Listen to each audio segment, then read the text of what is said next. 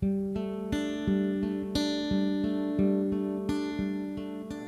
basically what we call strung hackles. Strung hackles, which are basically these are longish hackles, which have been sewn together or strung together, as we would call it. And as you see, these are obviously white, and I've been washing them. It's very important that you wash them before you dye them. And as well, I've got some badger hackles. Now these hackles are ideal for, well, I normally use them for salmon flies and for traditional wet flies, and you'll probably see me tying with these a wee bit later. Now once they're washed and all the, I like to wash them in Johnston's baby shampoo, which makes the feathers much softer than using fairy liquid, but fairy liquid would do. It's just to get the grease, any dirt that's in the feathers out, and then they're ready to dye. Now you don't need to let them dry before you dye them. All you do is go straight into the dyeing process. Now you can take out the excess water if you want. As long as the water's right through the feathers, then the dye can get straight into it, and that's ready to go. Now I'm going to take this to the side and then bring over, which is just an old frying pan, an old pan that I've had for many years. And all I'm going to do is bring it to the boil, and when I bring it to the boil, I'm going to put the dye in. And there's two dyes I'm going to be using, a fluorescent yellow and then a fluorescent red. That's the mix for Sunburst. Now I'm just going to dry my hands before I touch the pot of dye, because it does go everywhere. If you can, use a pair of gloves, marigolds or something, whatever. What I'm going to do here is this, a teaspoon. Now in the feathers I'm going to put at least half a teaspoonful of the fluorescent yellow dye first, and then mix the dye and allow it basically to warm and melt the dye before you put the feathers in.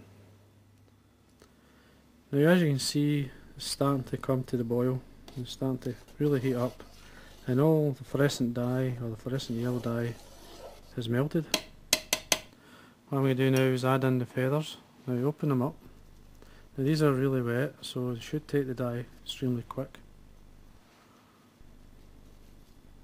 Open the feathers up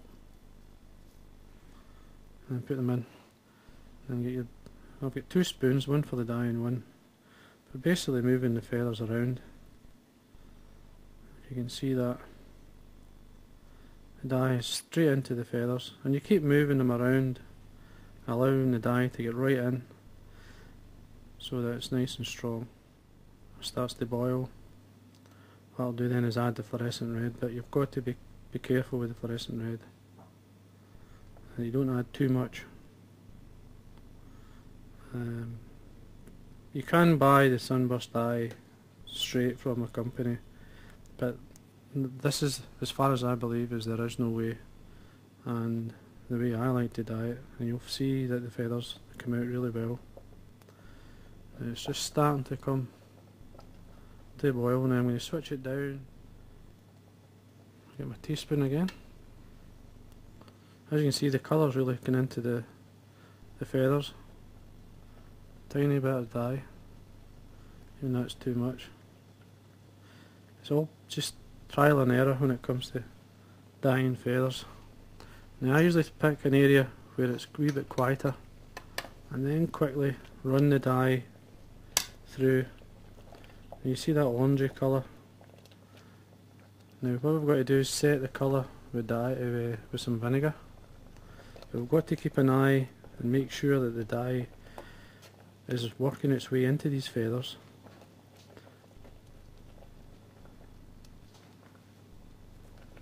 Just keep them moving around.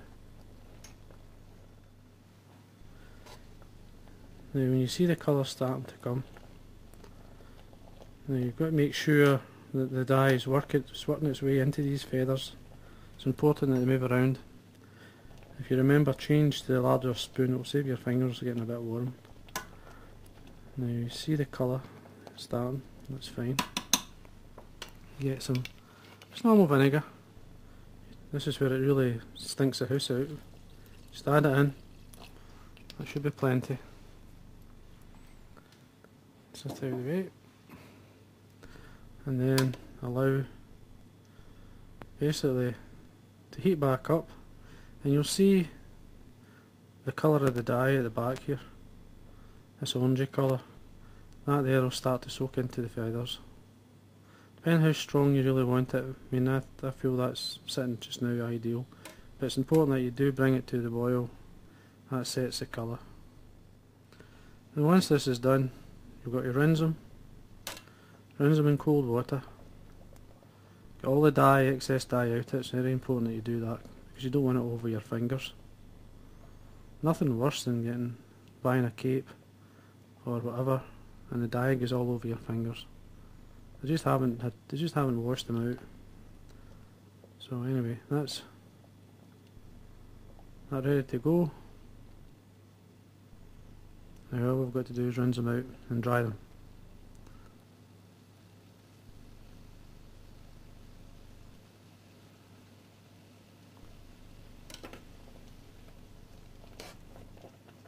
And here we are.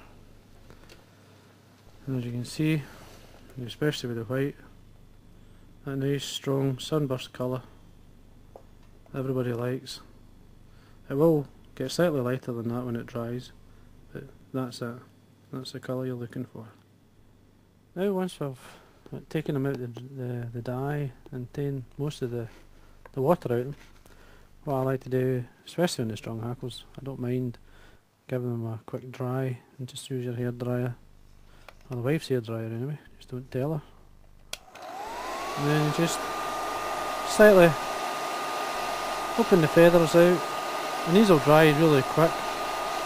The wettest area will be down around the fluff at the bottom, but the feathers dry extremely quick. Just open them out. This will give you an idea